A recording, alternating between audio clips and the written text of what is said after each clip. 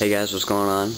Today I just decided I would post a sort of work in progress video of all the armor projects that I've been working on, because I haven't posted a video in a while, and as you can see I've started quite a few projects. Usually I don't like to post a video of a project I'm working on until I completely finish it, but like I said, I haven't posted one in a while, and you know, I want to make sure you guys don't think I just fell off the face of the earth or something like that. And so I'm still here and I'm still making stuff. It just, I'm kind of being lazy and I'm not finishing stuff like I should, so I don't know, we'll get it done. But anyways, I talked about in my NCR veteran helmet video about the armor here, and so I started that, as you can see, with the foam. I think it turned out okay. The cardboard kind of wrinkled in here a little bit, so I don't know how to, you know, deal with that. Maybe just leave it. And this is coated with the rubber coating. Can't remember the exact name of it. I'm having a brain fart. Anyways, so yeah, I'll work on that. Need to paint that and, you know, add some of this stuff to it. Here's a big project I'm working on. It is cardboard T45D power armor from Fallout. The helmet is pretty close to being done. I just got to add some of the lights and, you know, greeblies over here on it. But this is Pepakura.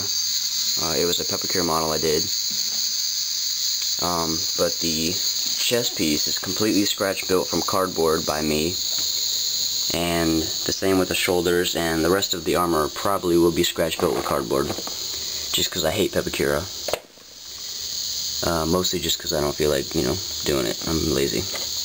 But yeah, this still has bright sun. This has Bondo on it, as you can see, and I need to sand that down on these and paint them. Chest piece is almost done.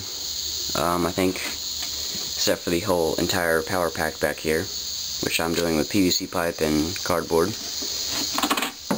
See, I've got hinges up here so that when I have it on, I can just swing it open like that, and eventually it will have some kind of bolts or something down here on this piece, and it'll slide in like that so I can attach it. That'll be good. But I think it turned out fairly well so far, so that'd be awesome when I get that done. And I think this is the last project I'm working on. I'm not even sure now because I have so many started, but this is one that I saw on Halo Reach. It's the Halo Reach pilot helmet, and as you can see, obviously it's Pepakura, and obviously it's not done,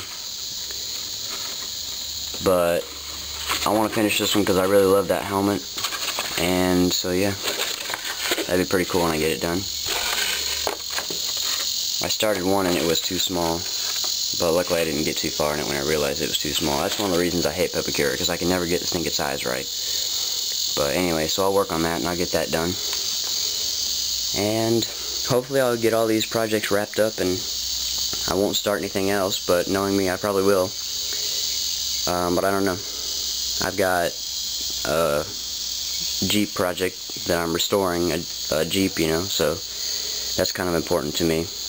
And just graduated high school, so I'm looking for a job, and you know, time, you know, I don't want to just sit around and do nothing. So I don't know how many videos I'll have in the future, but hopefully I'll be able to continue making props and armor and things like that. So yeah, if you guys have any questions for me or positive comments to help motivate me, I appreciate it, and talk to you guys later, and thanks for watching.